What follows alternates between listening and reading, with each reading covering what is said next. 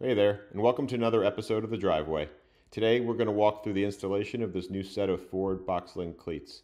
Ford sells these direct for about $100, but similar cheaper versions can be found on Amazon.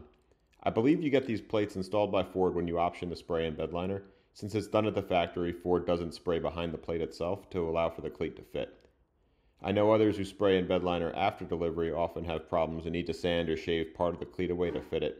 And while that's not an issue here, the Ford brand cleats are extremely difficult to fit in while the plate's against the bedside. So I'm going to show you how to take the plate off, use a rubber mallet to fit the cleat into the plate, and then put it all back together.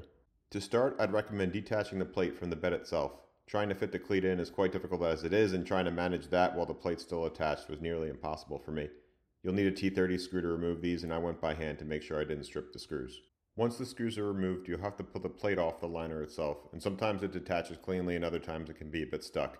If it does get stuck though, I'd recommend using something sharp to cut the liner off the plate so you don't inadvertently peel some of the liner off. Over in this area, because it's like a little stuck to it. So what I'm doing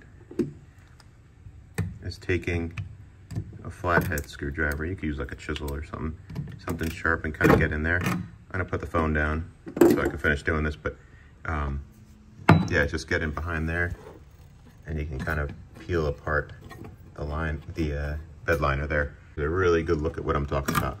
There you go. Popped right off. All right, so you can see here, I have my rubber mallet, our plates, and what I'm gonna do is, you really gotta knock this portion into that spot there.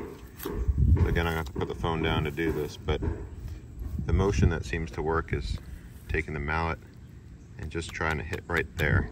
After a few wallops, you should kind of have that piece move down and get locked in there. All right, this one's in there, and I just kind of kept going like that until it was snug.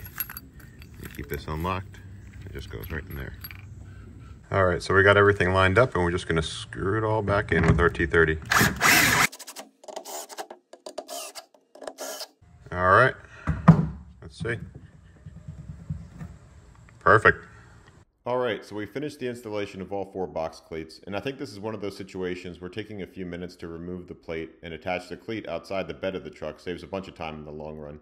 If I didn't receive these from the dealer for free, I'd likely go with a cheaper version, but leave your experiences in the comments below. I'm not sure how much variation you'd find in different parts, and I also assume some of those would include the 4 plates and others wouldn't, which would definitely impact the price.